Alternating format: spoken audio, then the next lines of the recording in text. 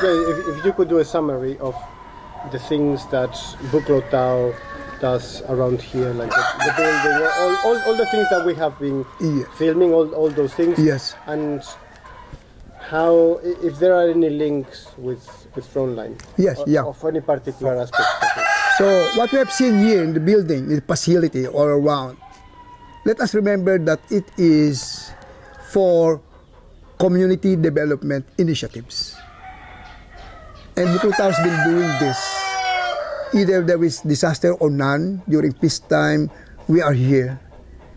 And we are very glad that Frontline is with us for so many years, since 2009. They are with us, sticking with us, believing in our initiatives for the community.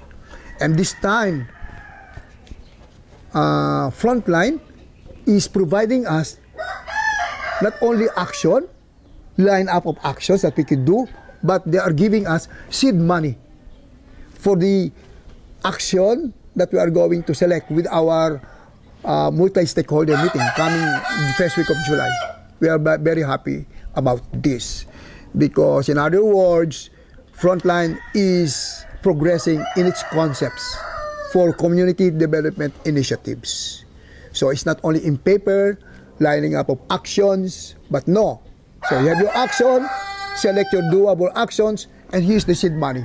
Thank you very much, Frontline. We need that to show to everybody that we are capable as a people to plan for ourselves, for our safety, and then we could start.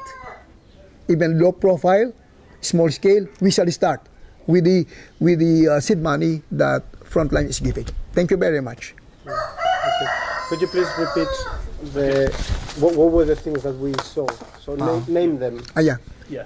If you give examples of what we've seen, and if you're able to put them in the context of Frontline. So this is the composting and the Tetra Pak. The Tetra Paks, yes. Yeah, and so the boats. Explain what we've seen here and put it in the context of Frontline. If I think that's one of your hard stuff because I know. nothing to do with it. I-explain nyo siya, di ba? Parang nilagay natin siya under... Ano ba yun? Under... Ano yun? Kasi ba? And local... Livelihood? Ano ba?